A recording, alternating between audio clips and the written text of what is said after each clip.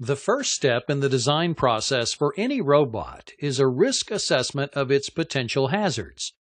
Studies have shown that most injuries occur not during normal operation, but during times when human interaction is most prevalent: programming, testing, inspection, and repair. By system design, robots rarely need human interaction during normal use and operation. But when programming, testing, inspection, or repair is required, humans are more likely to be in the robot's work area or work envelope.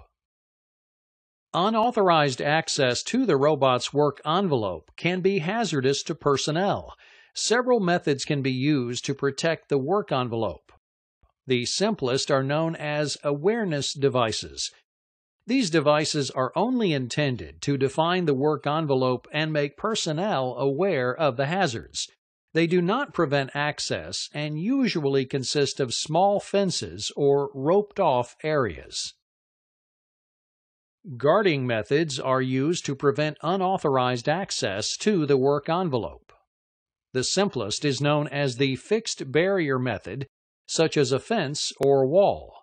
The physical barrier is put around the work area and is configured in such a way that prevents access through, over, or around without a special key or access code. Another method of protecting the robot's work envelope employs the use of presence sensing devices. These devices detect the entry of a person into a hazardous area and slow or stop the robot. Pressure mats are typically installed just outside the robot's work envelope. When a person steps on the mat, a signal is sent to the robot to stop or slow work. Safety light curtains are another type of presence sensing device.